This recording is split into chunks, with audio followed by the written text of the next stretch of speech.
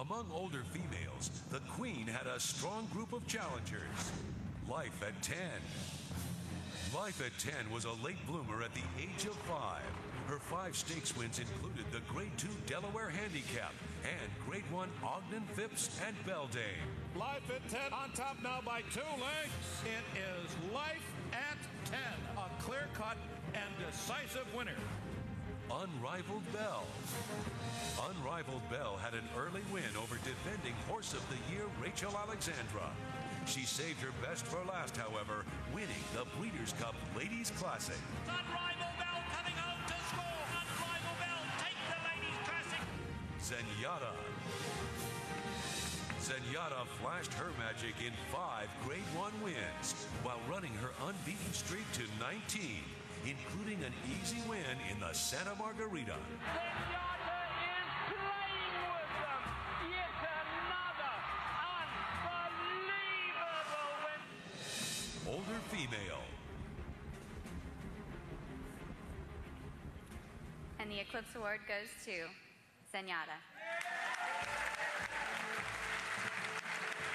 Accepting the Eclipse Award for Zenyatta are her owners Jerry and Ann Moss.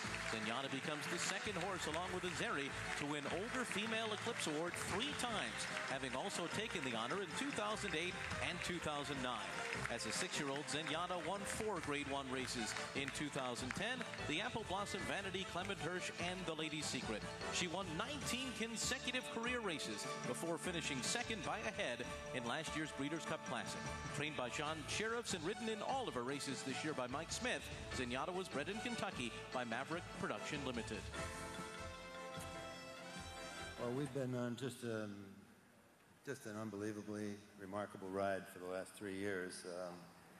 You've been so gracious to give us this award. This is the 3rd year in a row, and she just keeps on going. And we can't thank everybody enough, especially our fans, and her fans, I should say, because they're her fans.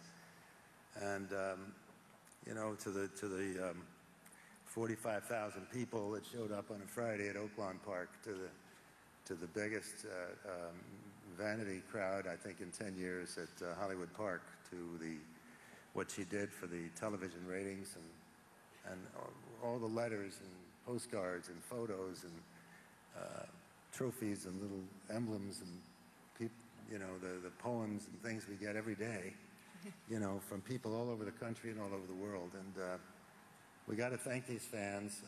Zenyatta's left the racetrack. I hope as an industry we can keep these fans. She touched these people in a very special way. And they're all amazing people, and they all just loved her. And I think that if we work hard, I think if we give them a greater position in our business, let them help us with maybe these very same awards. Who knows? I mean, the fans pick the baseball all-star teams, so who knows what they're capable of in our sport, but we have to welcome them. We cannot turn them away. So I want to thank them again. I want to thank John Sheriffs, Mike Smith, everybody for just the amazing job they have done in keeping this mare in great spirits for almost 4 years. On top of that, we want to thank our families.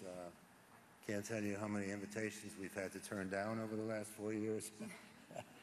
Every time we hear something and we say, oh, gee, it's a kid's birthday, but we got a race. You know, what are we going to do?